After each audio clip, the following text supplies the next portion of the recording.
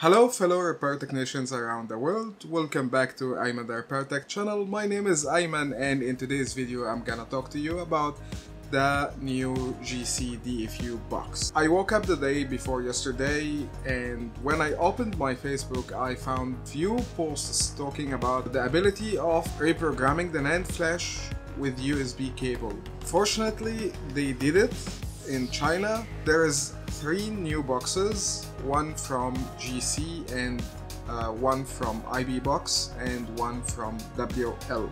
Of course, if you have been in this field, you know the 3 brands I talked about, but I will speak today about one only, which is JC DFU box or JC New DFU box, because they have an older version or older box called DFU box version 1 and version 2, but the one I'm talking about today is totally new box and totally different concept than the older ones.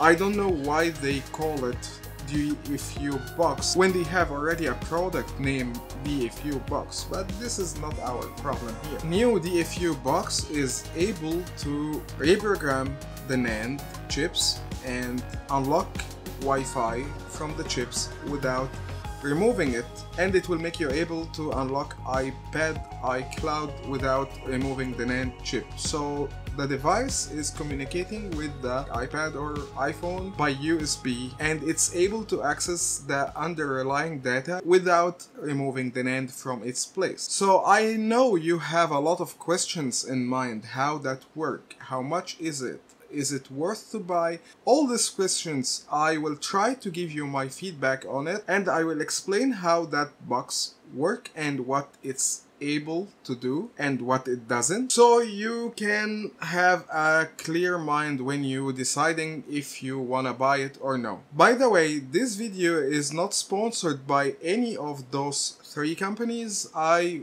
just won't mention the WL and IB box because IB box has a very bad reputation in the market. Before they made projects and the support sucks, and the project doesn't last for a long time. After like 1 year the project is gone, finished, and the team disappear. WL also is known by the difficulty and the bad support they has. Everybody has the WL is complaining. I don't know what's going on with them now. I stopped buying WL products since long time because I buy products, premium products. This is not cheap products. I buy it to make my life easier, not to complicate it. I stick with JC for a long time and I started to have some comments on their work. I will leave it till the end of this video, so make sure you stick with me till the end of the video and don't skip parts of it. First question you may ask, is this product is available in the market? This product has been launched or announced 2 days ago, and it's still not available in the market for purchase, and they said they have only 500 units and it's limited stock. This is the first batch and you have to book or pre-order your box if you want to get one from the first batch they will launch. Second question, what is the supported models? The supported models is A7 CPU, A8, A9, A10, A11 till A11 only, which means iPhone 5S till iPhone X, and from iPad mini 2 till iPad Pro 2nd generation 12.9 inch. They said this is the current supported models, and in the future they will be updating the list of models and you will be able to update your device through Wi-Fi, hopefully. So why exactly you will need this device? If you wanna reprogram the NAND without removing it, you will be able by using this device. If you want to unlock iCloud for iPad, you will be able by this device. If you wanna change Wi-Fi and you don't want to remove the NAND flash, you will be able to do so. How much does it cost? It cost $460, that's the retail price without shipping, without anything. And this is not the only cost you will pay. You have to pay $1.50 for each process you will do on it. So you have to refill the box with credit. When you buy a new box, you will get $30 credit for free, and then you can buy credits from GC team or the other teams. They said that the amount you pay to change the data or unlock iCloud for iPad, it's paid once, so you don't need to pay again each time you do the process. It's only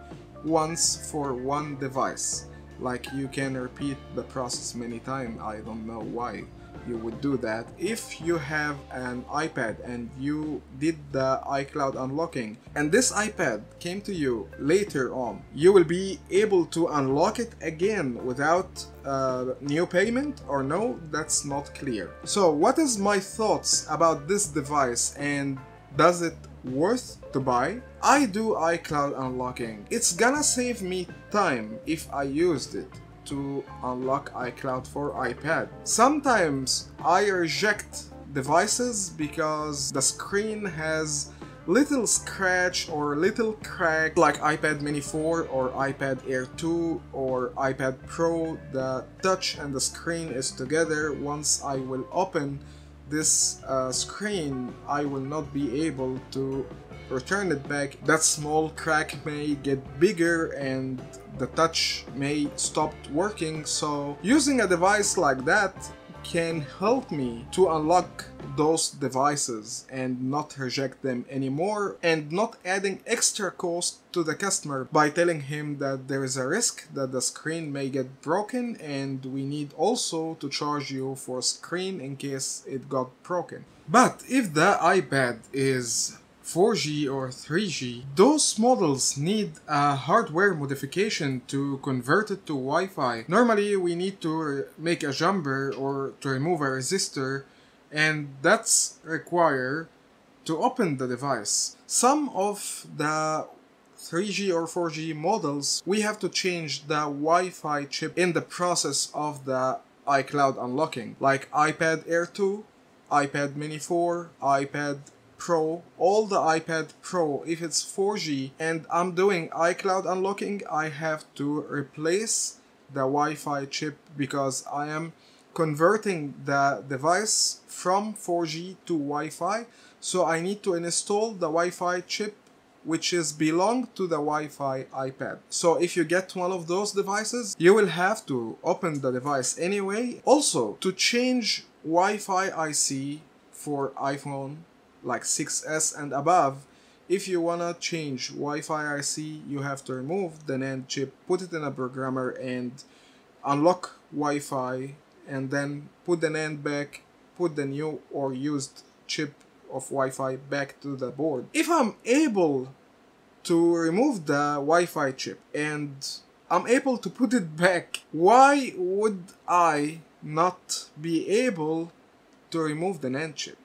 I don't see that box useful in that matter. And of course, if the NAND chip itself is dead or damaged, you will have to remove it anyway. That box will not be able to revive the dead NAND chip. That NAND chip has to be removed. Most of the cases, that box is not helpful. In some cases, like I mentioned, if iPad came to me with a crack in a screen, that would be very helpful. The price is like $460, and the shipping and everything, it's about $550, $600.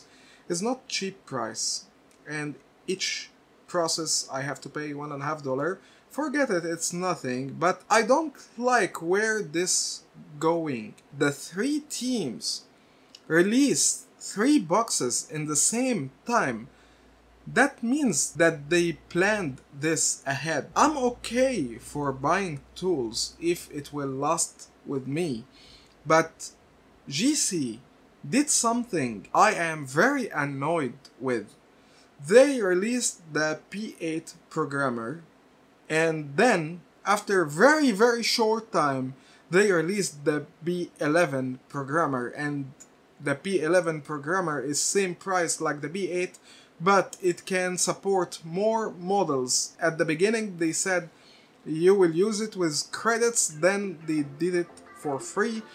I don't like short time projects. I don't like to waste my money, my hard earned money, on projects that I know it will die very soon. I'm also worried that some of the people who are able to purchase this box can offer their services for cheaper prices, and this cheaper prices will not be fair to other people who don't own it. Imagine if I have it and I unlock iCloud and I provide this service for very cheap price, and the shop near me, he's doing the same, but he don't own this box and he's doing it by hand, and that takes him time, and he cannot compete with me for this cheap price. That would not be fair to him. So you may tell me everyone should buy this box. What I say, if we kept buying projects like this, every few months they will release a new project and you will be in a circle where you have to pay and pay and pay. I'm not saying that don't buy this box. I'm sharing my thoughts with you, but I'm not happy where this is going. I hope this video was useful for you and helped you to make a decision. Till then, my work here is done, and I'll see you next one.